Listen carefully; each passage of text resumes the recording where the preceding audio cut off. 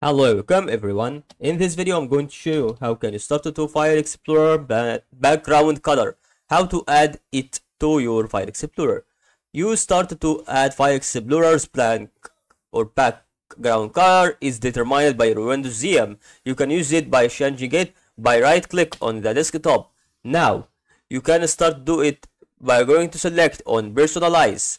And as you can see, we will start to edit something by choosing a different theme. So for example, you have here some good colors. So if in front of that you don't want to change the color but you change the picture, so we will start to change the color also. You can start to see colors are here, and then as you can see, I can start to reset color right now. If I click it on a storm, for example, it will seem that is about to turn the background color into storm. So however, doesn't matter, but this almost work.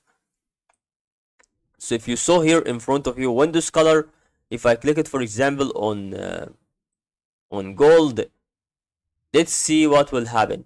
So almost on that, it doesn't give me that stuff, so I promise that is about to work like this. So however,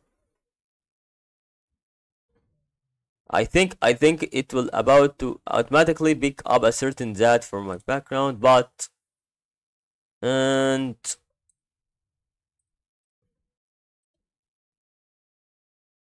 we should start to have a custom one. So if you throw on ZM and you click on flowers, okay, what is this, man?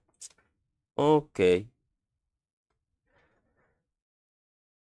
So that is depending on, and we have to fill with it in picture, solid color. Here we are, guys, solid color, and then start to choose any kind of color that you want. It will automatically about change the color of the desktop itself, and that is about to go solid color on the background.